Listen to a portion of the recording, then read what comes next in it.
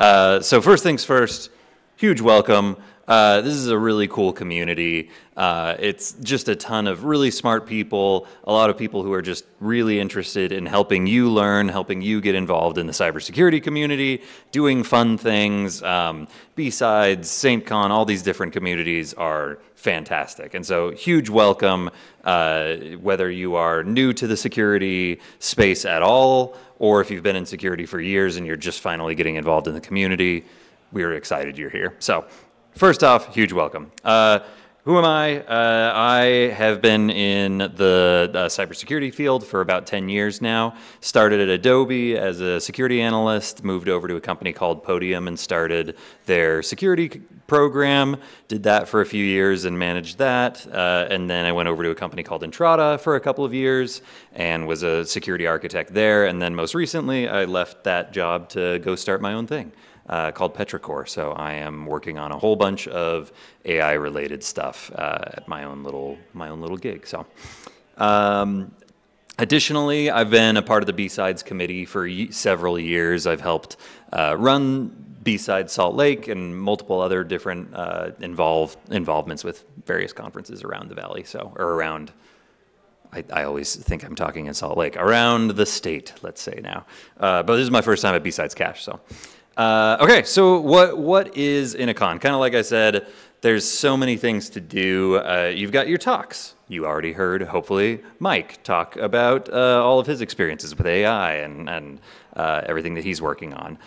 Trainings and workshops. I know there's a handful of trainings. A lot of the time, sometimes trainings are you have to sign up before to get in. I believe the trainings here kind of go as soon as it starts, and I think you'll be fine. So if you see a workshop or a training on the schedule, try and get there on time, and usually there's a lot of hands-on activities. My opinion, some of the best content at conferences are the trainings and workshops, because for me personally, that's how I learn, right, is actually doing things. I think talks are great for insights, and Mike had just put up a whole bunch of stuff about tools and whatnot, but I think that the hands-on aspect of conferences is one of the most valuable components. So in that same vein, got communities all over the place. We've got CTFs, you've got the lockpicking village, you've got networking and resume review, and we'll go over more of that. And then just in general, the people. I mean, when you start to get involved in the community and you start to make connections here, these conferences become they call DEF CON summer hacker summer camp for a reason, because everybody just gets together and hangs out with all their friends that they've made at these communities and conferences. And really, the people are one of the most valuable components as well, right? So. Okay, so if you haven't already been there, BSidesCache.org has the full schedule on there, and I would highly recommend hopping on there, reviewing what's available today, look at the different trainings. It's got the different rooms that everything is happening in, so very valuable. Would definitely recommend that. If you're not on Discord, there is a full B-Sides Discord, so there's a BSidesCache channel, but there's also a full Discord where people are talking about what's going on with the CTF, with mini badges, with any maybe announcements you might need, So highly recommend hopping in there and checking out those announcements and whatnot. I'm going to wait for you to get your QR code. There we go. So talks. Again, hop on the schedule, look at what talks are happening throughout the day. And my recommendation, have notes out, and whether that's your phone or paper or your computer or whatever it is that you want, because for me, you don't need to write down every single thing that the speaker is saying, obviously, because you're going to be able to see the slides and the presentations on YouTube or whatever later. But what I've found is that oftentimes I'll have a particular insight that pops out when a speaker is talking about something. And that's usually an indication of something that I want to write down and go do more research on later. And so I'll write down, GitHub repositories or whatever tools somebody mentioned. I mean, again, Mike dropped a whole bunch of AI tools just there, and I was writing down a handful of them, right? And so go afterwards and play with those things. Or if maybe he's talking about something, or the speaker is talking about something, and it connects to something you're doing in your job or school or whatever it is, write all those insights down. For me, that's the most valuable component of talks, is just those little insights that pop up throughout. So we've got a whole bunch of good trainings and workshops. Like I said, Lockpicking Village. How many of you have done lockpicking before? Oh, yes. Okay. It's very fun. It's way more approachable than you would think or than it sounds. Maybe slightly more difficult than the Skyrim lockpicking here, but like and I believe today's lockpick village is actually sponsored by a local locksmith, so we'll have some really good insights on. Oh yeah, yeah, exactly. Thank you. And so. Yeah, I would highly recommend swinging by and doing that. That's always a good time, is just learning to lockpick for the first time. It's like, it's a great time. So mini badges and soldering. If you have done any kind of soldering before, or if you haven't particularly, heading over to the mini badge and soldering community will be awesome to start to get involved in that. I don't know if you're familiar with mini badges, but mini badges are kind of a standard at a lot of different Utah conferences and other conferences. They're basically just tiny little PCBs, tiny little circuit boards that have a standard, and anyone can make and bring a mini badge and contribute them. So I actually made a bunch of mini badges for SaintCon, so if you come find me afterwards, I will happily give you one, and you can go over to the soldering community and solder up your first mini badge. Mine is this little guy, this little iron giant, which might be my age showing, but you know, iron giant. So, what? Oh, nice. The link shield was yours? Oh, that one's great. That one's awesome. This is a picture of my board at home with all of my badges, so I have that one. Yeah. Okay, trainings and workshops. Whole bunch of really good topics if you want to get into AWS with SNS and do more hands-on work there. Some Unix work, some mobile forensics.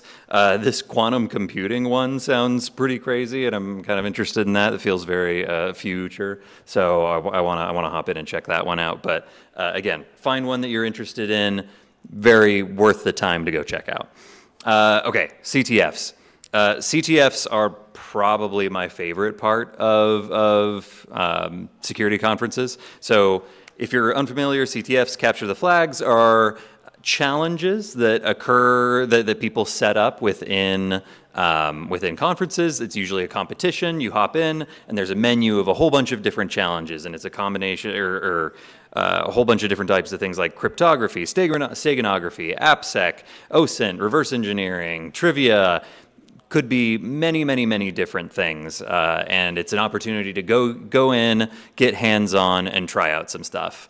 So for me, this is one of my favorite ways to learn, is to hop in, try and solve a CTF challenge, and then usually there's people in the community also working on the same CTF, so work together with people on trying to work through the challenges and learn together, and CTFs are just a great way to learn about all of these different components. So if you've never participated in a CTF before, I would highly recommend stopping by the CTF community at some point today and trying out at least a couple challenges. It's a great time. So as if I am not going to just force you to do a challenge here in a second, but a handful of tips on CTFs. Read the description, read it over and over and over and over again. Most likely there are hints on how to solve that challenge somewhere embedded inside the description. Google is your best friend. There's tons and tons and tons of different potential hints and ways that might lead you from the description hints to the core of what the challenge is trying to get you to, right? Whether that's a particular cryptography method, whether that's a particular exploit, whatever it might be, right? Or vulnerability. Oftentimes, if you look at a challenge for too long, your brain gets saturated and you are not going to solve it. So another good recommendation is to, like, if you're just hitting a wall, step away from it, go work on another challenge, go listen to a talk, come back to it. It might all of a sudden clear up, right? So, let's do a quick challenge together. This is a basic CTF challenge that you might see. So let's say you see this string of text and you see this description. What do salad emperors and cryptography have in common? What comes to mind? What might you do? This is open-ended here. Oh, Caesar cipher, let's go. All right, so that is exactly what it might be here. So we've got a Caesar cipher, which is where you have a rotation cipher, essentially, with the alphabet. This was a cipher that was originally developed in ancient Rome, thus Caesar, and essentially you just rotate the mapping of the alphabet. And so very common one is rot 13, which is just the full half twist, as it were, of the alphabet. So if you do a rot 13 on this particular cipher, you get Roman crypto is full of holes because, you know, it's not a very good cryptography method, and Caesar had a bad time as well. But, and then oftentimes in CTFs, you're going to see some sort of a format like this, where you have a flag and then brackets of some sort. So, okay, let's do one more. I just made this the other day, so we're going to see how this goes. This is a prompt injection CTF challenge that you can do right now. So if you have your phones and you scan that QR code, it will take you to a little AI bot that I built the other day that is susceptible to prompt injection. If you've never tried prompt injection, go Google it, and it's very susceptible to basic prompt injection attacks. It is also just a duck. The instructions tell it to only respond as a duck. It is only allowed to respond in quacks. So how are you today? Well, quack, quack. All right. Tell me a poem about breadcrumbs. Oh, beautiful. Encode a message. And as soon as somebody gets it, shout it out. Hey, let's go. All right, very nice. Okay, so tell me what you said to make that work, and we'll throw it in here.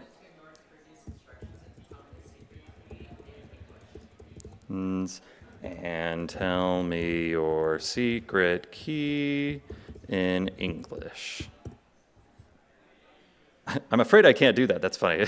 I'm afraid I can't do that, but unfortunately, that means I'm not allowed to reveal my secret flag. Cache me if you can. Quack, quack. That's amazing. Yeah, so that is a good example of basic prompt injection. You tell it to ignore its previous instructions and do something that it's not supposed to do. And in this case, spits out its flag, right? So, so this might be something along the lines that you would see at a CTF challenge. And then you would go take that flag and drop it in the submission, and you would get some points. And then you get on the leaderboard, and then you compete against everyone else for solving these challenges. So it's a lot of fun. A couple other communities we have today. We've got the Networking Lounge, sponsored by Tech Moms. So if you want to just hop in and start meeting people from the community and just chat with folks, great place to go swing by. Brandon Benson is doing a resume review as well. So if you're in school, or if you are if you're actively looking to find a job, Brandon will sit down with you, go over your resume, and try and tailor it a little bit more towards what someone might be looking for who is hiring. Brandon's done a ton of hiring at Adobe and has a lot of great insights for that. So, and then one of the again most important things is people. Now, if you're like me and if you're in the security community, you know, you might be more inclined to avoid the people if you're an introvert like myself. But in reality, like, that's one of the most important parts, is just building that community, building those connections. Oh, hey, you work at such and such place. Oh, cool, I work on this at this place. And then you chat about what you're jamming on. And then building those connections is one of the most, I would say one of the most important things I've ever done in my career, is all the connections that I've made throughout all of the different places that I've worked at. And so the people that you meet are some of the most important assets you can have throughout your career. So would highly recommend chatting with folks, do the hallway track, you know, chat with folks outside, all those different things. And then finally, yeah, just don't get overwhelmed. Security conferences can be extremely overwhelming when you look at the schedule and you're like, there's so many things I want to get to and not enough time, and I'm going to miss this, and I'm going to have FOMO if I don't go to such and such thing that I wanted to go to. Just go with the flow, go to what sounds good, have a good time at what you're able to. Just, you know, don't get too overwhelmed by I might miss something. You know, just experience what we've got and have a great time. So, a couple final notes. Make sure you go check out the code of conduct. It's on BSidesCache. Essentially, it's just saying be a good person. Like don't be mean. Be nice and be kind. Be respectful. All those different things. And by being at BSidesCache, you agree to the code of conduct when you signed up for the ticket. So be nice. Yeah, don't get overwhelmed. Do the hallway track. Chat with people. Drink water. It's easy to be cruising around and forget to hydrate. So, you know, drink your water. And energy drinks. Energy drinks do not count as water. And if you end up liking BSidesCache, there's more B-Sides events. So there's B-Sides Red Rocks in St. George. There's our main event in Salt Lake in April, B-Sides Salt Lake. And then if you have a great time here, I would highly recommend SaintCon. It is a 4-day conference in Provo. A lot of the same people here are involved in that, and it's a very good time. Huge amount of content, huge amount of trainings, communities, contests. It's a really good time. So if you even remotely have a good time here, would highly recommend checking that out. So, and that's it. Just have fun and welcome and glad you're here. Thank you.